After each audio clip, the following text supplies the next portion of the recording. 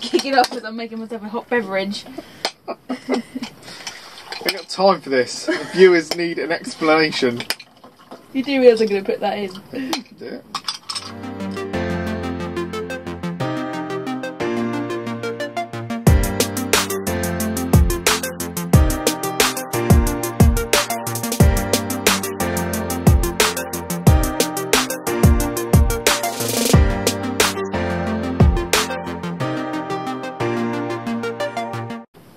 So, many of you have been asking about a backlog video of where we actually came from, how we came to be in a motorhome. So we thought we'd take you through where we started and yeah, take you through those bits really. I mean, first of all, we just want to say thank you so much to everyone who has subscribed to us. I mean, we only put our first video up, what, two or 3 weeks ago, something like that. Hang in there. We are getting some. We're going to get some content out. We're just still finding our way.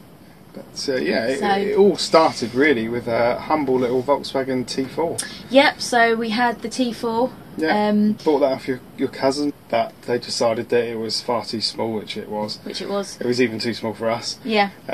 So we basically ended up buying it off them, fixing it up and doing all the bits to it. And that's really where it started us. Yeah. Then we moved on from there.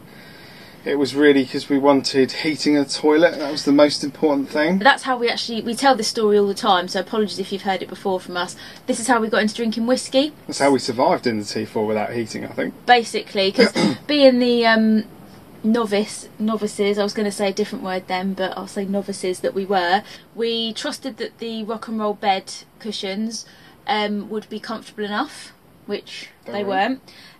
We didn't take anything other than just our normal little tiny sleeping bags. Again, we don't know what we were doing. It was freezing. We didn't really think all these different things through. No.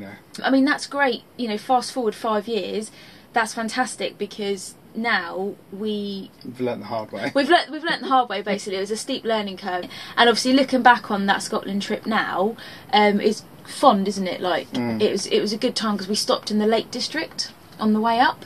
So yeah, that was really good actually. We were lucky with the weather as well, weren't we, in June?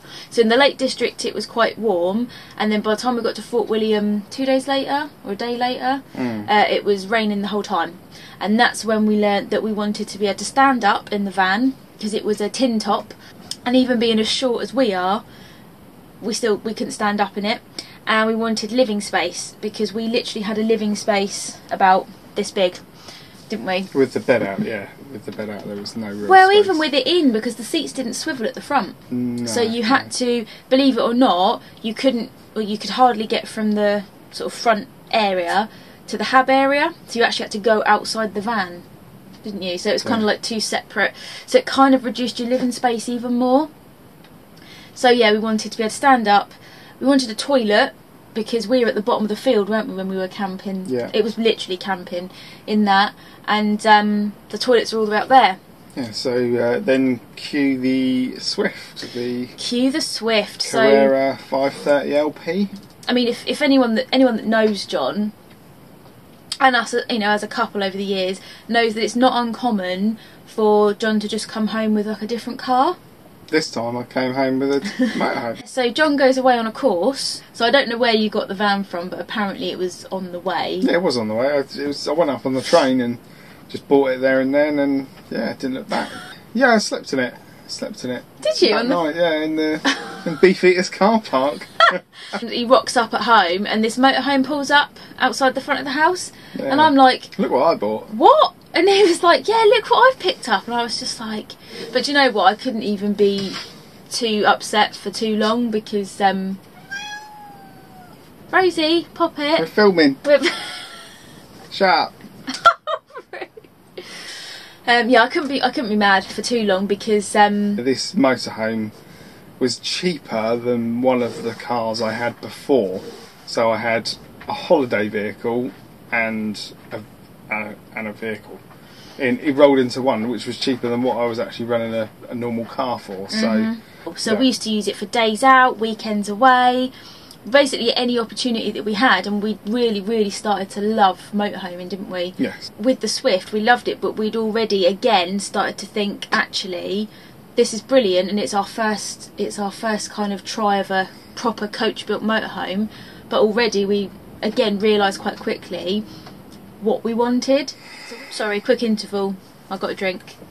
Rosie had to go to the toilet and be fed. She's a grazer. She is a grazer and she's a diva. Yes. That's fine. Like John said, when we got the Swift, we loved it, but very quickly we realised we loved the lifestyle. But again, we were already, after our experiences with the T4, we were already thinking about all the things that we wanted. Fixed bed garage. Newer vehicle. Just slightly newer, because we were going to make that investment. So obviously, being newer, we wanted it to be a longer term investment. So that's why we wanted to go for something newer. And we'd actually seen a brand at one of our first motorhome shows we went to, didn't we? Yeah. It was an outdoor show, a Sun Living. Yeah. We'd never heard of it before. But then we were quite new to the whole thing anyway. But looking at motorhomes, that was one of the ones we went in and were like, wow, this is like the layout and the colours and the like light and airiness of it, and the overall size as well, because it was still only 6 metres long. Yeah, 6 metre. So it still made it nice and easy for parking, because it still had to be your vehicle. Yeah. And we remembered, didn't we, randomly, because John did a spreadsheet. It's the most organised he's ever been in his whole life. Did a spreadsheet. And then we remembered that Sun Living. And so we looked it up by chance, and there was one, wasn't there? It wasn't even a Sun Living dealer. It was some dealer in Halifax. Richard Baldwin? Yeah, Richard Baldwin. Richard Baldwin Motorhomes. Absolutely. Yes. Yeah. Absolutely fantastic, to be fair. Yeah, they were really good. They were really good with us. Anyone that knows us knows that we're a little bit sort of, once we want something, it's like, yeah, screw it, let's do it. So going from Portsmouth to the Lake District, we took a small 100-mile detour to Halifax and then across. So we saw the motorhome, looked at some figures, still wasn't quite sure, because we loved the motorhome, but when we looked at the figures and sort of tried to work it out, it was going to be a real stretch for us. A bit of a stretch, and I'm a bit more cautious. I get a bit nervous about stuff. I would have just bought it there and then. Literally. So, of course, I felt really guilty because we left there. John loved it, and then we were and ahhing for days and days and days. And then one day I was like, right, do you know what? This is when we were on holiday in the Swift. So, of course, I was like, do you know what? Let's do it. Let's do it. We'll make it work. It's something we really want.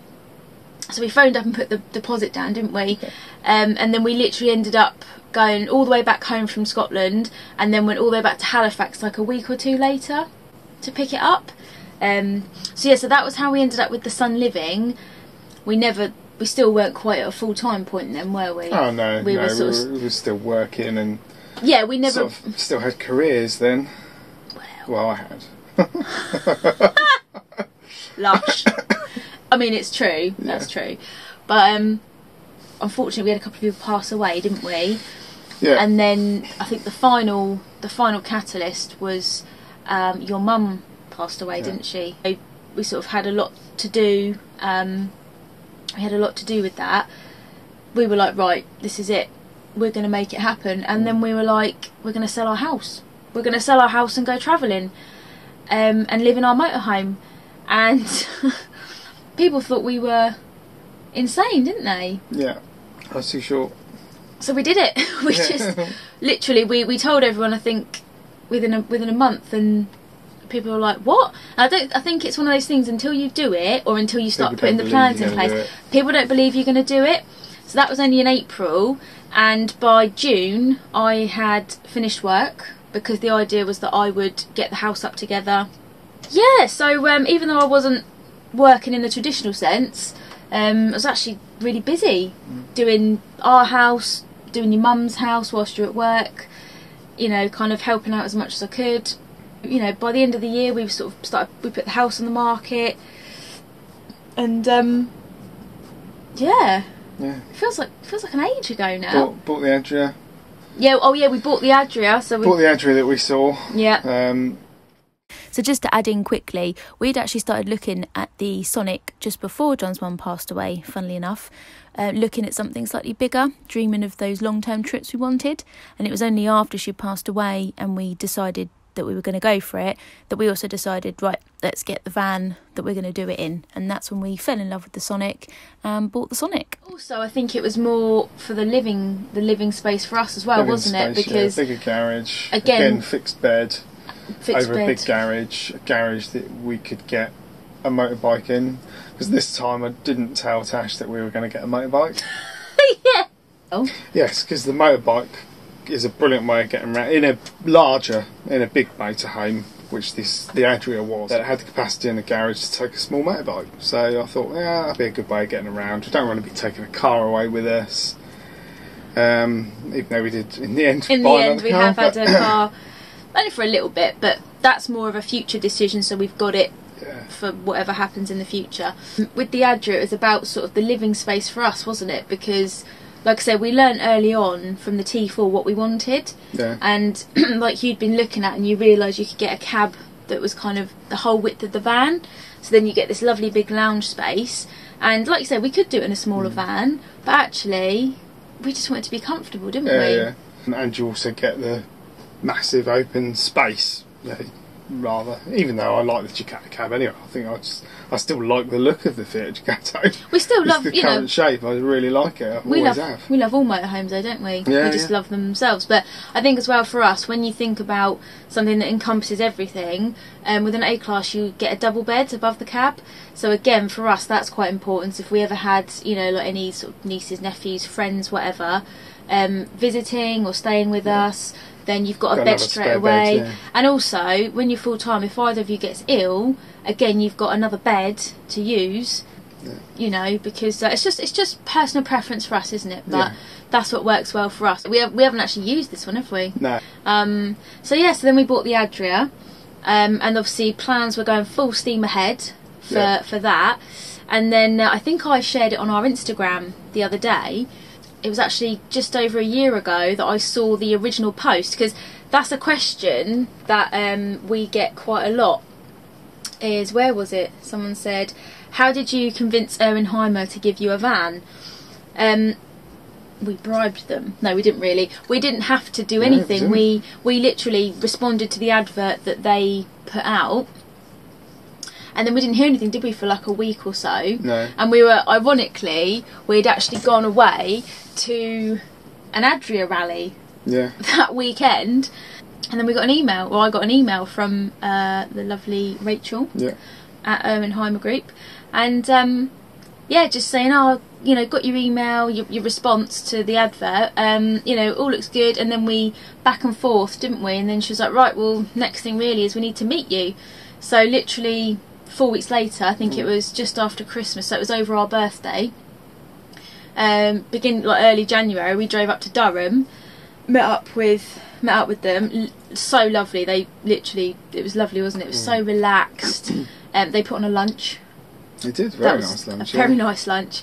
Obviously it went really well, and that was it. There was like, all sounds great, and then they started to put the plans in motion, because the van was being built, wasn't it? This very van, the Detlefs. So we didn't have any clue what van we were getting or anything like that. We just knew it was going to be a Detlefs or a Detlefs. Yeah. And it was being built. It was being shipped over from Germany, and then they got it moved to a dealer near to us in Chichester. And then we picked it up in April. So we Oops. Sorry about that. Can you keep your feet still now, please?